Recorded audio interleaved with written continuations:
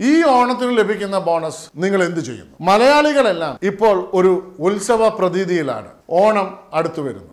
ഓണത്തോടനുബന്ധിച്ച് നിങ്ങളിൽ പലർക്കും ബോണസുകൾ ലഭിക്കുന്നു. ഈ ഓണത്തിന് ലഭിക്കുന്ന ബോണസ് കൊണ്ട് നിങ്ങൾ എന്താണ് ചെയ്യേണ്ടത്? അതിനെക്കുറിച്ചാണ് ഈ എപ്പിസോഡിൽ ഞങ്ങൾ പറയുവാൻ ആഗ്രഹിക്കുന്നത്. Once again welcome back to doctor SiP financial tutorials. എൻ്റെ പേര് Philip Cherian. This video is powered by the offers. നമ്മളുടെ പ്രതിമാസ ശമ്പളം നമ്മൾക്ക് കിട്ടുമ്പോൾ നമ്മൾ വളരെ ആലോചിച്ചാണ് ചിലവഴിക്കുന്നത്. എന്നാൽ ബോണസായുള്ള പണത്തിൻ്റെ വരവ് നമ്മളെ സാധാരണ ഒരു ധാരാളിയാക്കി മാറ്റും. നമ്മുടെ ആഗ്രഹങ്ങളായ പുതിയ ഫോണോ ആഭരണങ്ങളോ അവധിക്കാലങ്ങൾക്ക് വേണ്ടിയോ നമ്മൾ ഈ ബോണസുകൾ ചിലവാക്കുന്നു. ബോണസ് പണം മിക്കപ്പോഴും നമ്മളുടെ സാമ്പത്തിക ലക്ഷ്യങ്ങൾക്ക് ചിലവഴിക്കാതെ ഇങ്ങനെ അനാവശ്യ കാര്യങ്ങൾക്ക് നമ്മൾ ചിലവഴിക്കുന്നു.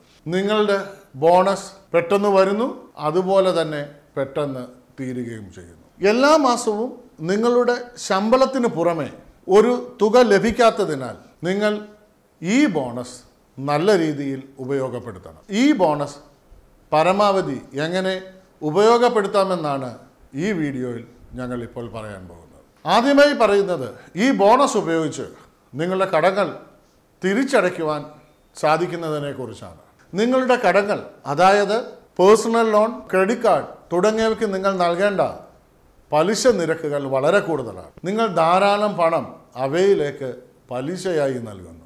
അതിനാൽ ഈ കടങ്ങൾ കുറയ്ക്കുന്നതിന് നിങ്ങളുടെ ബോണസുകൾ നിങ്ങൾക്ക് ഉപയോഗിക്കും. നിങ്ങളുടെ കാർ ലോണിൻ്റെയോ ഭവന വായ്പകളുടെയോ അടവുകൾ കുറയ്ക്കുവാനും ഈ ബോണസുകൾ നിങ്ങൾക്ക് ഉപയോഗിക്കാം. ഇങ്ങനെ ബോണസ് വിവേകത്തോടെ ഉപയോഗിച്ച് കടം കുറയ്ക്കുകയും അതുവഴി നിങ്ങൾക്ക് സാമ്പത്തിക സ്വാതന്ത്ര്യം നേടിയെടുക്കുവാൻ സാധിക്കുകയും ചെയ്യുന്നു. രണ്ടാമതായി പറയുന്നത്, ഈ ബോണസ് പണം ഉപയോഗിച്ച് ഒരു എമർജൻസി ഫണ്ട് ഉണ്ടാക്കുക അല്ലെങ്കിൽ അതിലേക്ക് നിക്ഷേപിക്കുക എന്നതിനെക്കുറിച്ചാണ്. തൊഴിൽ നഷ്ടം, ജോലി മാറുക, കുടുംബാംഗങ്ങളുടെ അപ്രതീക്ഷിത ചികിത്സാ ചെലവുകൾ തുടങ്ങിയവ അനുഭവിക്കുമ്പോൾ ഇത്തരം സാഹചര്യങ്ങളെ അതിജീവിക്കുവാൻ നിങ്ങൾക്ക് പണം അത്യാവശ്യമാണ്. കുറഞ്ഞത് നിങ്ങളുടെ 2 മുതൽ 6 മാസത്തെ ശമ്പളം ഇങ്ങനെ എമർജൻസി ഫണ്ടിനായി മാറ്റിവെക്കേണ്ടതാണ്. നിങ്ങൾക്ക് ലഭിക്കുന്ന ബോണസ് ഇങ്ങനെ എമർജൻസി ഫണ്ട് സൃഷ്ടിക്കുവാനോ അതിലെ തുക കൂട്ടുവാനോ ഉപയോഗിക്കുവാൻ സാധിക്കും. മൂന്നാമതായി പറയുന്നത്, ഈ ബോണസ് പണം നിങ്ങളുടെ സാമ്പത്തിക ലക്ഷ്യങ്ങളിലേക്ക് നിക്ഷേപിക്കുക എന്നതിനെക്കുറിച്ചാണ്.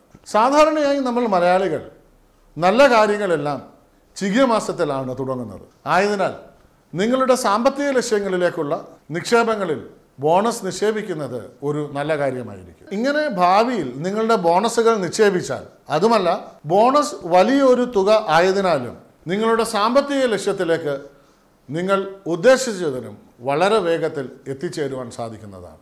മറ്റൊന്ന്, നിങ്ങളുടെ ജോലിയിൽ ഉയരുവാൻ കഴിയുന്ന പ്രൊഫഷണൽ കോഴ്സുകൾ ചെയ്യുവാനും നിങ്ങൾക്ക് ജോലിക്ക് പുറമെ സമ്പാദ്യം നേടിത്തരുന്ന സ്വയം തൊഴിലുകൾ ചെയ്യുന്നതിനുള്ള കോഴ്സുകൾ ചെയ്യുന്നതിനും ഈ പണം ഉപയോഗിക്കാം എന്നുള്ളതാണ്. കാരണം നിങ്ങളുടെ പതിവ് വരുമാനത്തിൽ നിന്ന് ഇവയ്ക്കുള്ള തുക കണ്ടെത്തുന്നത് പ്രയാസമുള്ള ഒരു കാര്യമാണ്. അടുത്തതായി പറയുന്നത്, നിങ്ങളുടെ ബോണസ് ഒരിക്കലും സേവിങ്സ് അക്കൗണ്ടിൽ ഇരിക്കുവാൻ അനുവദിക്കരുത്. ചിലർ അവരുടെ ബോണസുകൾ എങ്ങനെ ചിലവഴിക്കണമെന്ന് മുൻകൂട്ടി തീരുമാനിച്ചിട്ടുണ്ട്. എന്നാൽ മറ്റു ചിലർ അങ്ങനെയല്ല. അവർ അവരുടെ ബോണസുകൾ സേവിങ്സ് അക്കൗണ്ടിൽ നിന്ന് ഒരു ലിക്വിഡ് ഫണ്ടിലേക്ക് മാറ്റേണ്ടതാണ്. കാരണം സേവിങ്സ് അക്കൗണ്ടിലായാൽ നിങ്ങളുടെ ചെറിയ ചെറിയ ആവശ്യങ്ങൾക്ക് നിങ്ങൾ ഈ പണം ഉപയോഗിക്കുകയും ബോണസിൻ്റെ നല്ലൊരു ഭാഗം ഇല്ലാതാവുകയും ചെയ്യും. എന്നാൽ ലിക്വിഡ് ഫണ്ടിൽ നിക്ഷേപിച്ചാൽ 2 പ്രയോജനങ്ങൾ. ഒന്ന്, അവ നിങ്ങൾക്ക് സേവിങ്സ് അക്കൗണ്ടിനേക്കാൾ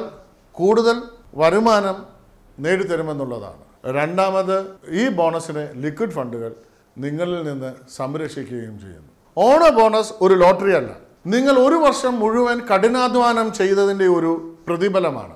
അതിനെ നശിപ്പിക്കാതെ നിങ്ങൾക്ക് ഉപയോഗപ്രദമായ രീതിയിൽ എങ്ങനെ മാറ്റുവാൻ കഴിയുമെന്ന് ഈ വീഡിയോയിൽ നിന്ന് നിങ്ങൾക്ക് മനസ്സിലായി കാണുമെന്ന് വിശ്വസിക്കും. ഈ വീഡിയോ നിങ്ങൾക്ക് ഇഷ്ടപ്പെട്ടുവെങ്കിൽ നിങ്ങളുടെ സുഹൃത്തുക്കൾക്കായി ഷെയർ ചെയ്യുക. ഞങ്ങളുടെ യൂട്യൂബ് ചാനൽ സബ്സ്ക്രൈബ് ചെയ്യുകയും നോട്ടിഫിക്കേഷനായി ബെൽ ബട്ടൺ ക്ലിക്ക് ചെയ്യുകയും ചെയ്യുക. ഞങ്ങളുടെ ഫേസ്ബുക്ക് പേജ് ലൈക്ക് ചെയ്യുക, ഞങ്ങളെ ഫോളോ ചെയ്യുകയും ചെയ്യുക. മ്യൂച്വൽ ഫണ്ടുകളെ പറ്റിയും പോർട്ട്ഫോളിയോ മാനേജ്മെന്റ് സർവീസിനെ പറ്റി കൂടുതൽ അറിയുവാൻ ഞങ്ങളുടെ ചെങ്ങന്നൂരിലെയോ കൊച്ചിയിലെയോ ഓഫീസുകളുമായി നേരിട്ട് ബന്ധപ്പെടുകയോ ഫോൺ മുഖേനയോ ഇമെയിൽ മുഖേനയോ വെബ്സൈറ്റ് മുഖേനയോ ബന്ധപ്പെടുകയോ ചെയ്യുക. സാമ്പത്തിക മേഖലയിലെ മറ്റൊരു പ്രധാനപ്പെട്ട വീഡിയോയുമായി കാണുന്നത് വരെ നന്ദി, നമസ്കാരം.